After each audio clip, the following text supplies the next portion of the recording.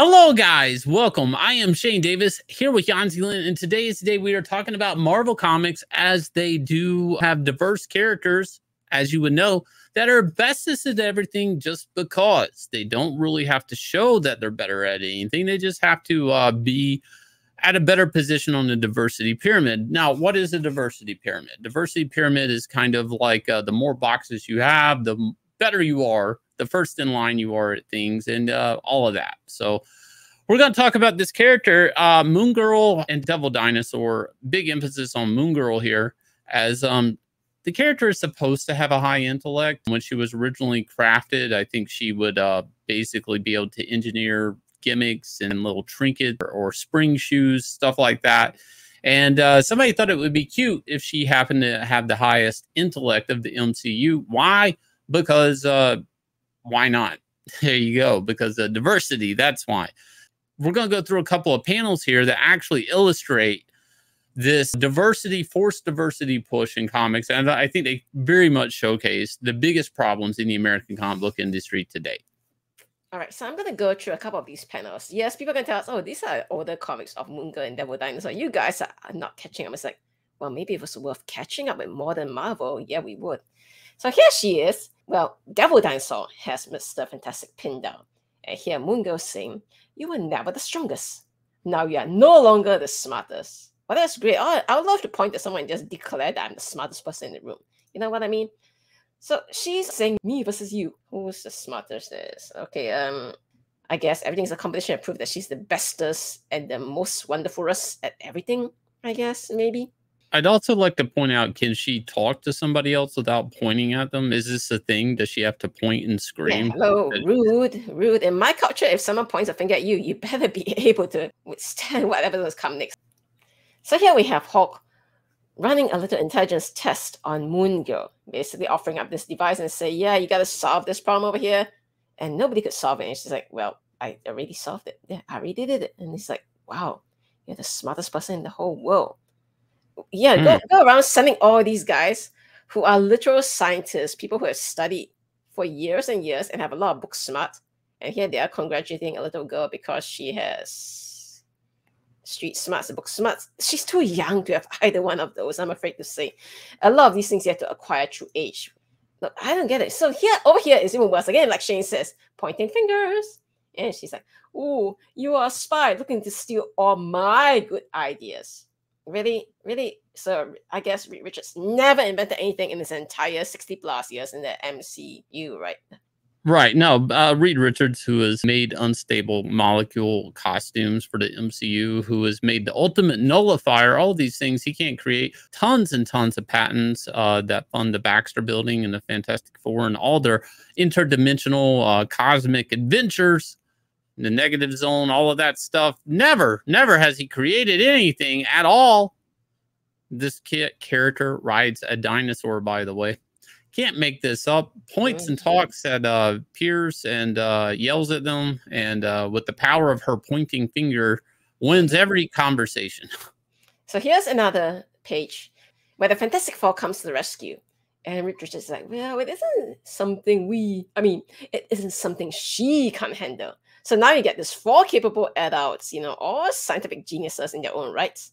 And they defer to this one little 9-year-old girl, I guess. Say, yeah. She's like, and look at how arrogant that is. That's what I thought you said. And finally, we have to end off on this, acknowledgement from the superheroes are fine. But now you must have the villains also admit that, yes, she's the smartest, bestest, most wonderful racist of all. And Dr. Doom realizes, most recent data mining concludes there's a new top intellect on Earth, the superhero known as Moon Girl.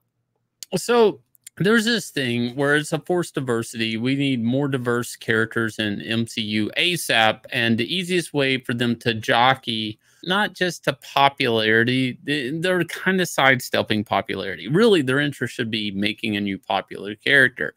But instead, they just want to have a better character, and they somehow think that will make them she's the smartest in the MCU, so you must buy her t-shirt or watch the cartoon show. This makes the character relevant overnight because she's literally standing on the backs of legacy characters created by Jack Kirby. it's at the expense of any type of the character development. It actually hurts the character. It's lazy writing.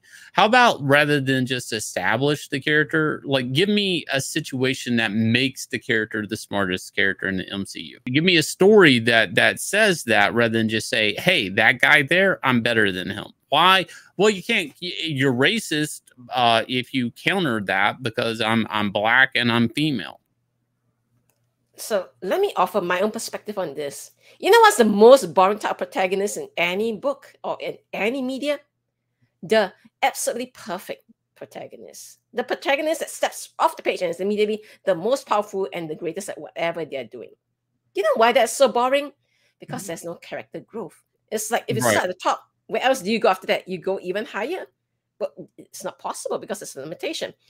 The interesting thing about comics is all that is to see people and characters have got a development trajectory. You start off and you throw this little girl at us and you say, oh, by the way, she's the smartest in the entire MCU. Nobody else can beat her. Right. It's like, all right, sure. And she is the smartest by what merit? What did she do? Who did she talk to?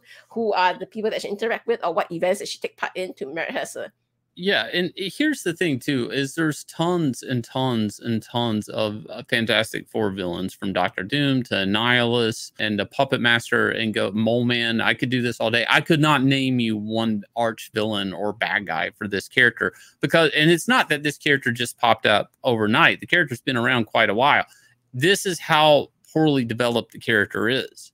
The character doesn't have a rogues gallery. The character basically piggybacks on anybody in the MCU, and we see this with Miss Marvel is a really good example of a similar character, the floor plan. I hate to say, they're relevant because of their diversity, and everybody else stand aside for them. Everybody else, everything revolves around them. Hell, Miss Marvel can become empowered by the Terrigen Mist from the Inhumans to now just being a mutant just because she can bend continuity just because she's that important. The one thing that can't change in the character is the fact she's a Muslim girl. That is the only reason, the only solid thing about the character. And again, I'm going to say the same thing with Moon Girl in the sense that the one selling point of this character, I mean, give me a situation, have Galactus come down, and the only way that Galactus is not going to destroy the planet is Moon Girl built a better ultimate nullifier. You see how this works? It's already been done.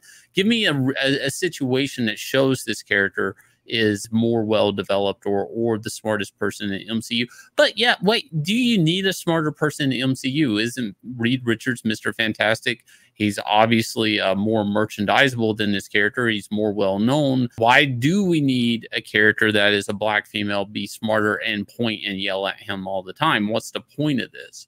Diversity, right? The diversity pyramid, the all-powerful diversity pyramid. It's a very strange occurrence, and to exercise this, and this is what they're doing, it's at the expense of continuity, the characters that have been developed by legacy creators such as Stan Lee and Jack Kirby, who are no longer with us. It is a shame, but it is what it is. It is modern comics, and that's why I will point you to Axcend Level Up. If you guys will, go check out this campaign. This is like my Tron meets Spider-Man 3. Video gamers go into a new virtual reality world. When they log out, they do activate as their avatars, their game personas with all the special abilities, but this time one life to live. If you guys will, check out this trailer for this smash hit comic coming to you from 9 Lives Comics. We are an independent comic book company, and we would love your support.